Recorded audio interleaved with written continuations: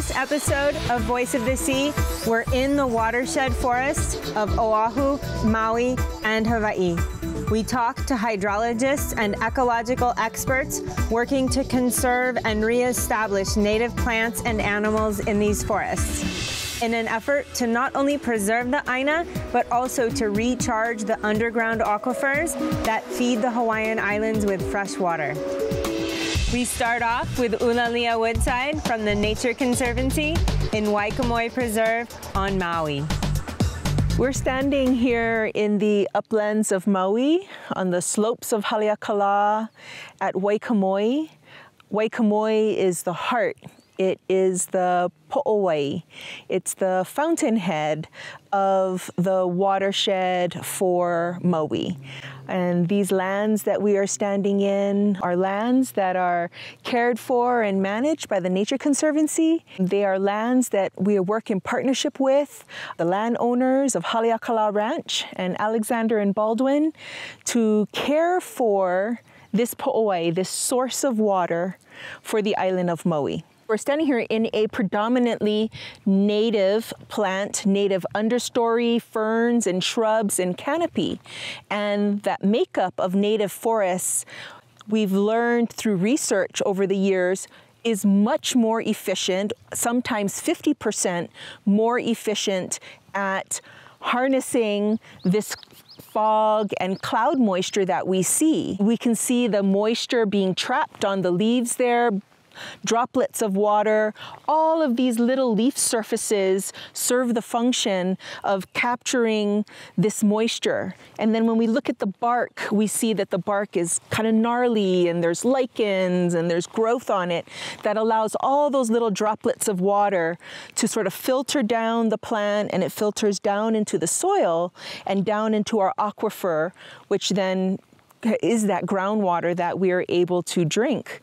The science has helped us understand that the condition, the health of the forest, when it has abundant native resources, when it's diverse, when you see from little shrubs, little grasses and ferns to medium shrubs and mid-level understory and canopy, when you see all of these different levels, we've come to understand that's very important. So creating that place, setting it aside, and then removing those threats, those things that endanger the plants from thriving, in order to ensure that this big sponge that we have at the top of our islands continues to produce this fresh water that we need for ourselves as residents of the islands. Our visitors get to enjoy. Other things we don't think about. So many businesses rely on fresh water. Agriculture businesses, our streams and the stream life, all of that rely on us being able to effectively take care of these places, remove those things that aren't native or natural to the space, manage them, enables us to have a forest that will continue to produce water for us into the future. Are there any particular plants, species of plants that you think of when you think of the native rainforest, or that are particularly near and dear to you? A species that we hear a lot about, a species that's near and dear to many of us, is the ohia lehua, that Metrosideus polymorpha. It is the backbone, the keystone species of our native forests, and can in some places make up 80 to 90% of our native forest area. Ohi means to gather. Ohi means to collect. And the ohia lehua trees are uniquely developed to collect so many things, and one of those is moisture out of the atmosphere. In collecting that moisture out of the atmosphere, it also creates lehu or lehua. It creates many, or it creates abundance. Ohia lehua trees are also the home for many species. Birds rely on ohia lehua for food, nesting. We have insects that rely on ohia lehua. A whole world as we listen to the birds talking to us about ʻōhiʻalehua also. Whole world relies on ʻōhiʻalehua, and our rainforests certainly do rely on ʻōhiʻalehua as that keystone and that backbone species of our watersheds. It also is experiencing one of the more concerning threats, and that's something that's called rapid ohia death, or Ceratocystis lukuohia, or Ceratocystis huliohia. It is a fungus, it's a disease that causes the ʻōhiʻalehua tree to die, at times very quickly. It's known on Hawaii Island and on Kauai, and the data changes as we do more surveys, but last I had heard about 180,000+ acres on Hawaii Island have been affected by that Ceratocystis lukuohia and huliohia. Let's make sure that we aren't transporting lehua anywhere, ʻōhiʻalehua from one island to the other. Sometimes we don't think about it, and I've noticed, and as a hula practitioner, somebody who loves leis, I think, well, I'm not bringing the plant, or I'm not bringing the flower. I'm just bringing the liko or the buds. It's all of it, right? Let's not move or transfer any of it from one island to another island. Where the tree has a wound, where the bark is opened up, you know, what does a wound look like on a tree, right? Something where you break off a branch, you break off a little bud, there's some type of gash in the trunk or along the roots. All of those openings, those are ways in which the Ceratocystis lukuohia and huliohia can get into the plant. So to the degree that our actions, and as we manage an area, we can ensure that there aren't any mechanisms that would cause damage to those ohia trees. One of those is ungulates, or four-legged, cloven-foot animals that move through our forests that may rub up against the tree, root or dig around the base of the tree. Those create wounds, and those can damage the ʻōhiʻalehua. And we're finding research demonstrating that in areas where the ʻōhiʻalehua trees are not exposed to that type of damage, they are much more resilient. Next, Allison Cohen explains how the Waikamoi Preserve is actively managed to help keep out invasive species. The Waikamoi Preserve has been around since 1983. It was established with Haleakala Ranch. It's a permanent conservation easement that we are granted. So in perpetuity, the Nature Conservancy will manage this landscape, about 9,000 acres. So we have 0 animals in the preserve. We have to work really hard to maintain that. In some areas that are susceptible to storms, we'll check those fences, once a quarter. And then if there is a storm, we'll go right out again and check those fences again and put up a fence fix right away and make sure that there weren't animals that got in during that time. We're also in the preserve doing research, rare plant monitoring, and also killing invasive weeds, unfortunately, which are a really big problem. There's over 60 species of ferns in Waikamoi. It's just incredible diversity, and so it's definitely a sought-after research site. And so we have researchers apply to do research in the preserve. So we've found out amazing things through that on spiders, bats, forest birds. We work really closely with the Forest Bird Project here. The resources are really incredible. Water, it's our life, it's our blood, it's our economy, it's everything. What is currently going on right now is a pretty cool collaborative project. The USGS and UH Manoa are working together, and they're doing some hydrological studies. If we were standing in a forest, in a monotypic coverage of Himalayan ginger, all we would hear is this bap, bap, bap, bap, bap, this really loud raindrops hitting these big leaves that are not supposed to be in Hawaii, and then poof, going into the ground where there's no diverse understory, there's no mosses, there's no ferns, causing erosion, causing sedimentation, and going down into our coral reef. And we know this is happening, but we need to quantify it. And so that's what the researchers are doing with various specific species that are a problem to watershed managers. Himalayan ginger, strawberry guava, we do have some data on, and we know it's a water hog. Tropical ash, all kinds of different species in different sites throughout the state. These hydrologists are going to study how they are uptaking water. And what's the infiltration rate? How is the water moving down through the soil as a result of that? And comparing it in areas that are native dominant, where you have that diverse canopy, where you have shrubs and mosses and ferns and everything that's taking up that water and allowing it to slowly infiltrate rather than causing this muddy mess that ends up on our coral reefs, and it impacts our ability to even survive when you have a coral reef that's got mud all over it. A place like Waikimoi Preserve, it's so resilient. Over time, we've underestimated the resiliency of these native plants. And when you have the diverse forest structure and this canopy of ohia and koa and all these species, it's a system that's working. And we need to make sure that we support it and make sure that it continues to thrive. And it is our best chance for water and watersheds and water recharge for that continuing in light of climate change. Resiliency is the key thing. So if we give up, if we stop controlling the animals, if we stop controlling Himalayan ginger, all of a sudden things like rapid ohia death and the invasive species, they will increase. And that resiliency will make this forest not good at capturing water and recharging. And if we work hard enough, we can actually expand the native forest and expand the habitat for birds that are threatened by climate change, maybe allowing them to have a greater chance of succeeding in light of all these threats. So the resiliency of the forest and the upper watershed is really important.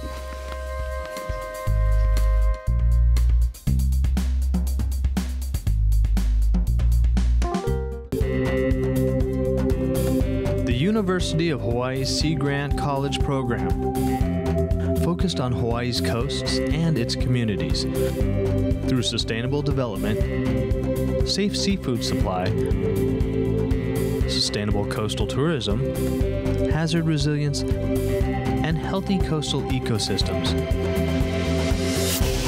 Hawaii's Sea Grant.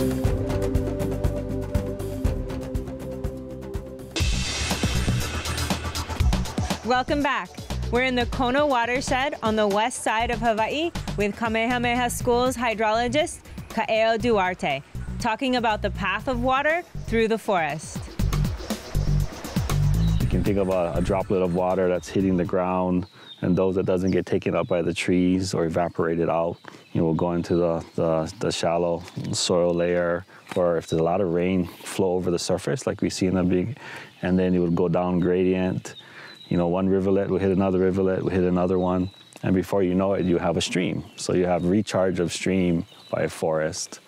Those drops of water that are not flowing over the surface or evaporated will go deeper, so penetrate into the surface, go through the soil to the rocks, and eventually down into our groundwater aquifers. So here in Kona, due to the geology and the very porous rock, we tend not to have many streams, except in big rainfall events, you will see our streams flow. Mm-hmm. But in general, most of the water that is not either evaporated or taken up by our trees is going down into our deep groundwater aquifer, which heads to the ocean. As it heads to the ocean, you'll find a lens of fresh water floating on seawater as you get to the ocean.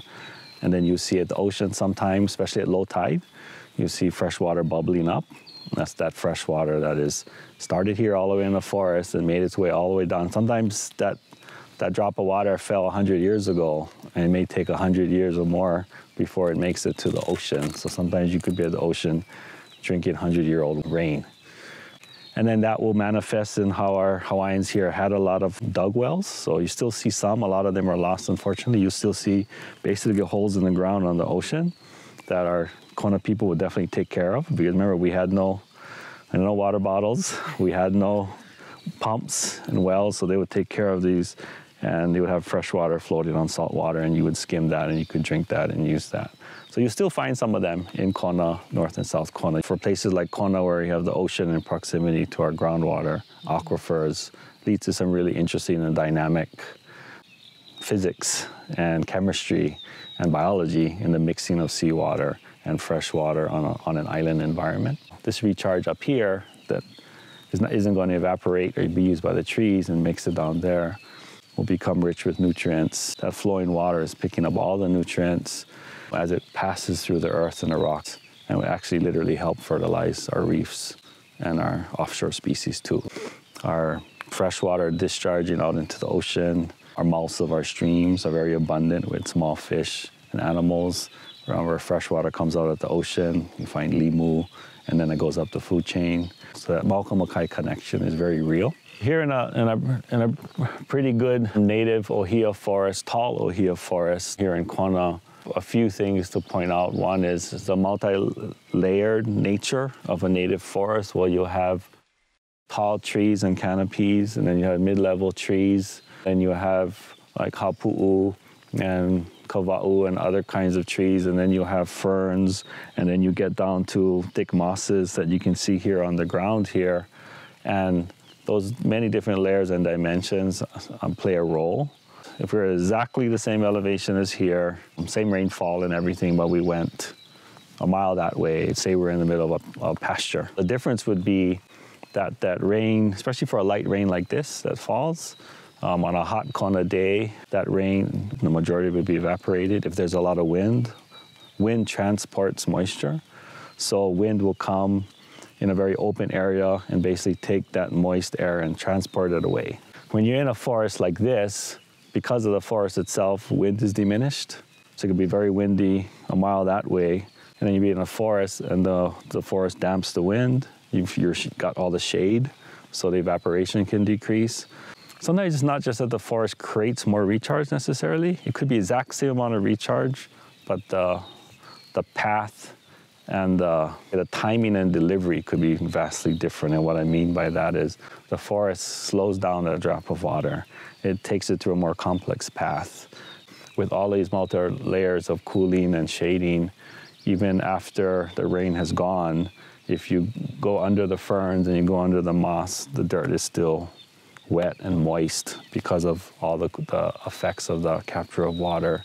The complexity of the forest allows it to hold and store water so that a big rain event happens, that water is on a longer path that allows it to slowly seep into the ground versus in a big open area where it may evaporate or be shuttled off very quickly and disappear. In today's world, we're realizing how do we find balance and trying to have more mixed use agriculture mixed with forest silvopastoral type uses or more complex agriculture is really the way to go. At the same time, we want to maintain some of these environments, not just for hydrology or ecology, but for the cultural and spiritual elements of having these places. You can hear our native birds, and here just over there, there's maile, there's palapalai, there's other things that are used for dance and for medicine and so forth. So having these landscapes existing today, I believe are important to the existence of Hawaiian culture and Hawaiian people.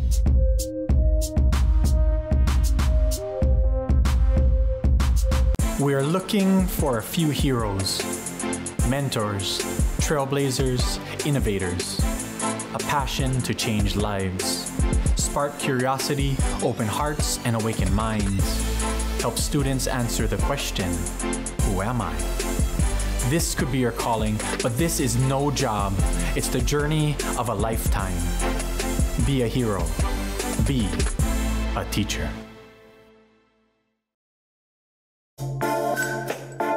Welcome back.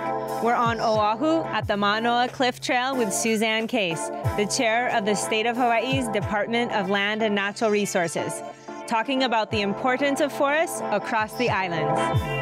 This is the beginning of an exclosure area that a number of volunteers have been working on every Sunday morning for over 10 years, probably closer to 15 or 16 years. This was all bamboo, and if you look this side, it's all native. We have carex, hibiscus, koa, ko'oko'olau, the bidens. We have ohia. We have that big hibiscus, that beautiful hibiscus. And hame. Except for the tea plants, this is pretty much all native. Ie. We do a lot of air layering. This is the kokila keokea, the native hibiscus grows into a very large tree you'll see in the area. what we've been doing is we air layer a section and that means you just cut a certain section and put sphagnum moss around it. It grows roots, and then we were able to populate it around the area. It's one of the things that grows really fast. If we take out a section of invasive forest, then we have a problem with weeds because the sunlight comes in into an open area. So the things that grow the fastest, mamaki, this hibiscus, and koa. It makes us happy. You know, a lot of people do these things for different reasons. I like to do it because it's beautiful. The Hawaiian forest is beautiful. Uki, that's Dianella. These are Monono.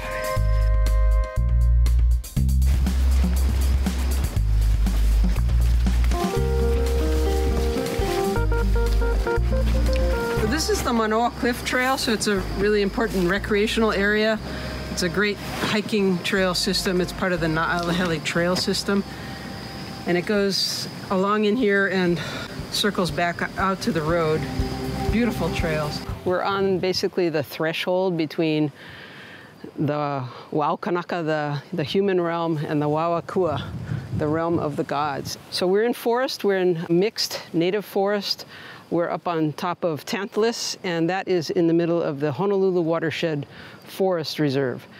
And so this whole area, all of this area is watershed for the city of Honolulu. This is where we get our water. We're actually in an area that's, again, on that threshold between urban influences and good pristine nature. Well, what that means is that invasive species have taken over a lot of the areas, but a good native forest has tremendous amount of diversity at all levels, up at the canopy, the understory, mosses and ferns on the bottom. All of that provides a lot of texture for the clouds to rest on and to capture rain as it goes down. If you're in, say, a bamboo forest, it's a monoculture. It doesn't have that texture, and it doesn't have that absorptive capacity that those good understory trees and mosses and ferns have. 100 years ago, 150 years ago, there was extensive ranching in the lower areas of all of our islands. What happened was 100 years ago, the territorial foresters and the kingdom foresters before then said, you know what, this is bad because the streams were starting to dry up because there wasn't forest to capture the rain. They built fences that have since become the boundaries more or less for our conservation districts in Hawaii. Most of the conservation district is still good native forest because we did that 100 years ago, and those fences are gone now. We've got to redo that mosaic of fences and get the animals out that are here now. Pigs have hugely expanded their population in the last 50 years, and they dig everything up and eat the middle of ferns and kill the ferns. And we're in a bit of a race against time here because if we don't control these invasive species, the forest will degrade. So what we're trying to do is keep it from getting worse. And then we're trying to get the part that's, you know, still in pretty good shape. We're trying to improve it. As individuals, what can we do to help protect our forests? Pay attention to what you plant in your yard. There's a weed risk assessment you can find online that will tell you whether what you're thinking of planting in your yard is something that might escape up into the mountains and create a problem. Australian tree fern was a classic example of that. Many people have now stopped planting Australian tree fern, but it's an invasive species and it takes over, even in areas where our native tree fern, the hapu'u, will thrive. Scrub your boots, plant native plants when you can. When I go out and see really good native forest, I see ohia trees, koa trees, I see hapu'u ferns, I see a whole mix of, this is a native hibiscus here, a whole mix of things that belong in Hawaii, and they all have a Hawaii story to tell because many of them are found only in Hawaii. Native forests will continue to provide fresh water for Hawaii as long as we protect and maintain them. Hawaii has committed to protect 30% of watershed forests by the year 2030. Mahalo for watching Voice of the Sea.